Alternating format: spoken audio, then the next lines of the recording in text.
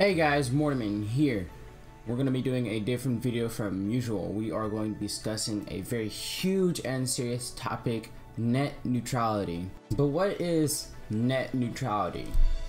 Net neutrality is a principle that internet providers like Comcast and Verizon should not control what we see and do online. In 2015, startups, internet freedom groups, and 3.7 million commentators want strong net neutrality rules from the US Federal Communication Commission.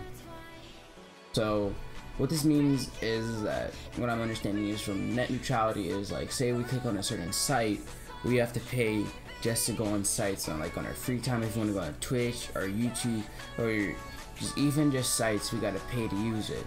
The rules prohibit internet providers from blocking, throttling, and paid prioritization fast lanes for sites that pay and slow lanes for everyone else. So what does this mean?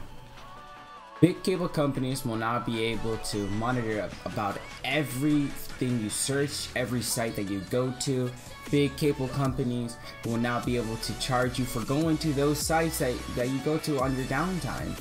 It will be harder for little guys like us to be able to produce content and make videos because then we'll have to be approved by big cable companies every time we go on our sites. Now if you made it this far, I'm pretty sure you're wondering, how can I fight for net neutrality? If you know the number of your congressmen, they call them and let them know that you don't want this to happen. Also, you can visit the site that I'm going to put in the description for you guys.